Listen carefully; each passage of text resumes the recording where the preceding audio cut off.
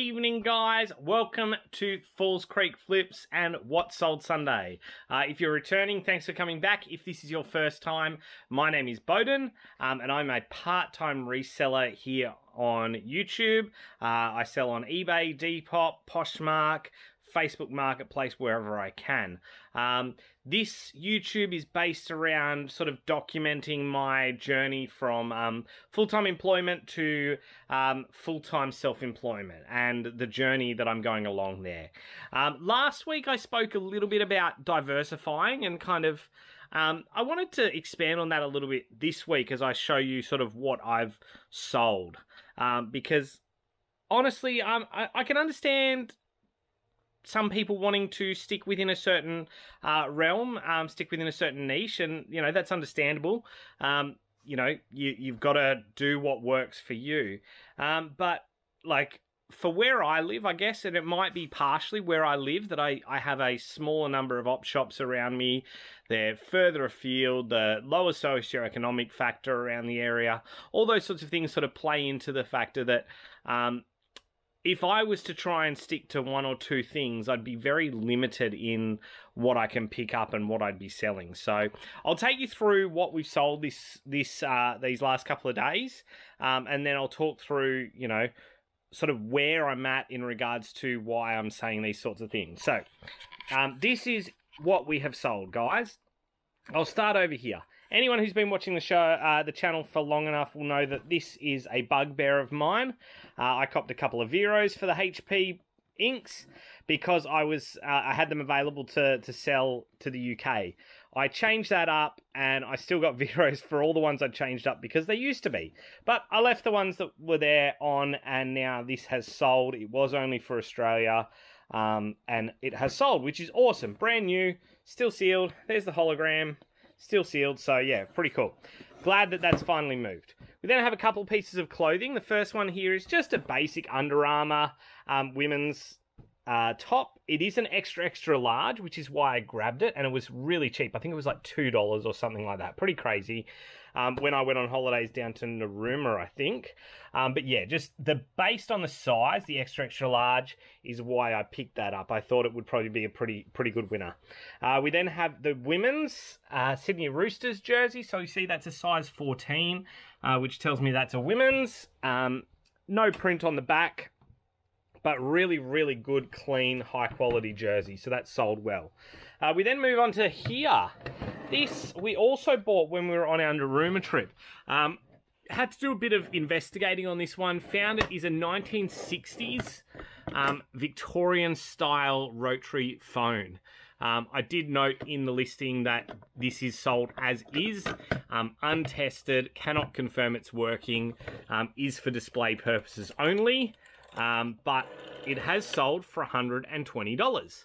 I paid $10 for this. I took a gamble on it because it looked really cool. It was all metal. It wasn't plastic, so it wasn't like, oh, this is a, you know, cheap Chinese copy. I was like, this is all etched metal all along here, all around here. It's got the very cool, you know, like up and down motion on the stand here. It's got the cup mouthpiece. Just really cool piece, and like I say, etched all around. Really cool, really nice piece. So that sold this week for $120. So I've made essentially about 70 once after postage fees and cost of goods. I've made about $70. Now, if I hadn't have picked that up because I'm like, oh no, I don't deal with antiques. I don't deal with, you know, odds and ends. I'd be down $70. Same with the ink. That sold for $75. I think I paid like $5 for it. It would have been on the screen. I can't remember exactly. It's been so long. But if I was staying in my lane of, you know, games, DVDs, and sporting stuff, I'd be down another $70 of sales there. So that's almost $200 in sales I'd be down for this week. Next up, let's look at some hats. This is a really nice Golden State Warriors hat. Mitchell & Ness. Hardwood classics in there. That's what you want to look for. But really cool. Really nice hat, and Golden State are traveling really well this year, so that's why I think that's moved. We then have the Guinness harp. I actually got this for free. This was given to me when I purchased something on Poshmark, so really nice piece that I got in the pack. I don't know why, but they just sent it to me and said, I hope you like this. Here's something extra.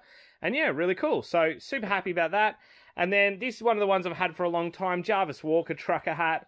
I was surprised it took so long to sell, but it sold for 15 bucks. So, you know, it's a nice little hat. It sold for 15 bucks. I've made a couple dollars. We then have the vintage 1986 Dakin, what's his name? Garfield, 1986? I think it's 1986. His tag has been ripped off, but all the other ones that I bought at the garage sale a couple of weeks ago, you would have seen were of the same era. So, yeah, sold him. Again, another thing that, like, that's not sporting. That's nothing of what I normally would say I do in regards to, like, sporting attire, games, pop culture. A little bit pop culture, but, you know. But again, another $30. We then have the Eeyore Disney Best Buddies mug. That's a really big, good quality sized mug with Eeyore written on the side. That has sold. Got a couple of games here. This is a Nintendo Game Boy Pokemon Gold version. I do believe it is original. I don't have any way to confirm because I don't have the little hex screw piece there. Oh, I might actually have the hex screw piece. I'll have to have a double check if I've got that now. I did buy a piece so I can do some pulling apart of electronic gear, so I might actually have that. But yeah, I've sold that as is, and it has sold nicely. Listed that one up a couple days ago, and it sold very quickly. 50-cent Bulletproof. We all remember that game. That was good fun. And Enslaved Odyssey to the West. Again, nothing really crazy, nothing outstanding. Same with the movies, nothing crazy. Only one I want to point out is Wild Boys. Shout out to Uncle Wayno. He was my Secret Santa this year in our reseller Christmas Santa present exchange, and this is one of the things he gave me. He said if I didn't want to keep it, I was more than welcome to sell it. So most of it I kept. He got me a really cool hat, a Formula 1 shirt, and a couple other bits and pieces, but Wild Boys I was happy to sell. I knew at the moment it was going to be pretty hot due to the fact that Jackass is coming out. Then the last thing we sold are a pair of shoes, New Balance 574s. These are in almost brand new condition, like absolutely no wear. You can see on the base there, like there is no color differentiation on that cream on the inside. The only thing is that it looks like there's a bit of pressure on the toes, but I think that's just through just the style of shoe. The suede along the edges looks so clean. So really, really nice shoe, and very happy that I found that when I did. So yeah, you can see, guys, there, out of all of that, like that was 80 bucks. All these were like sort of $10 a piece, except for, you know, those two. 30 bucks for a mug, $30, $40 there, 120 there, and then another 70 bucks there. If I didn't have that, this week would have been absolute crap. Honestly, it would have been absolute crap. I wouldn't have gotten anywhere near the budget amount that I wanted to get, and I only just scraped through as it is. So yeah, it's really important that you do what works for you, I guess, is really what I want to say, guys. Because it's so easy for you to listen to me or to another YouTuber or to anyone and go, I'm going to do exactly what they do. And that's not how it works. What we do here, and what I've taken from everyone else, is learn what you can from us, grab what works for you, and then find out how you can step through this.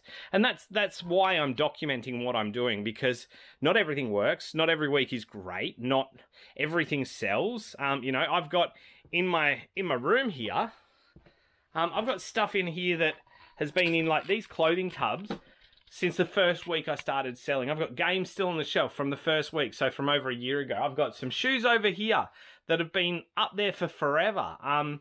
You know, I really thought some of those Olakai shoes up the top there would have sold already. I thought they would have moved, 100%. If you had have asked me, are they going to sell really quickly? Are they going to have a fast sell-through rate? I would have said brand new, in a box, 100%. But they're still up there, and that's okay.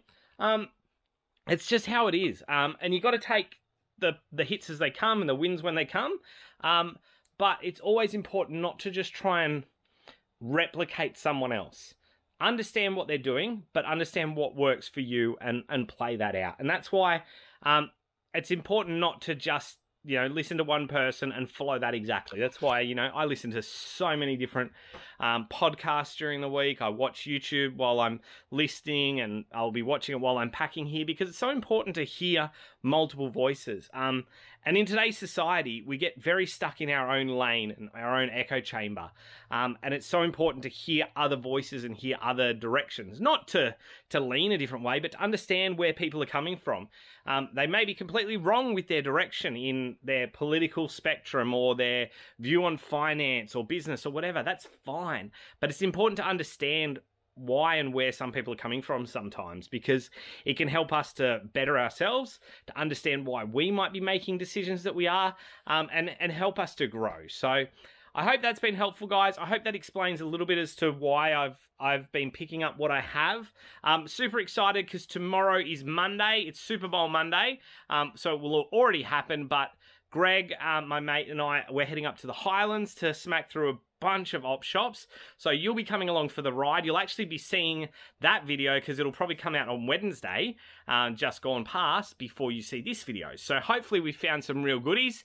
I'm just giving Greg a bit of a stretch of his legs to see how he goes. He hasn't hit up a lot of op shops and he's really trying to get an understanding of this. So yeah, hopefully you guys are having a great week. Stay tuned because we're going to go through the figures in a second, but guys, thank you so much. Really appreciate you. And remember, just keep flipping. Okay, guys, so figures for the week. Total sold is $646.28. Cost of goods is $85.50. So we only actually have one item that is a consignment item there, and that was the Black Hole Complete Edition. The other two items were the two freebies. One was Wild Boys, and the other one was the Guinness Golden Harp hat. Everything else we paid money for, so it's good that we can balance up what we've sold as purchase price, because yeah, it's nice to see. Shipping costs, then we have a shipping and listing fees of $217.94, which gives us a net return of $342.84. The other thing I want to start giving you guys, and I'm just going to pull it up now, is actually the ASP. So this week we had an ASP, so average sale price of $38.02, which is an excellent figure to have. Now, don't just look at the ASP, don't just look at shipping costs, listing fees. You've got to look at everything in whole, and there I look at, like, what was my purchase price average. So I go and I can look at what's my purchase price average. It's that's completely wrong what that has just told me there, but that's okay. I'll just average that out. So my purchase price average is $5.03. So straight up I can go, okay, so before shipping and fees, I'm making about $32 per item, which is a great outcome. And then obviously you put in shipping fees.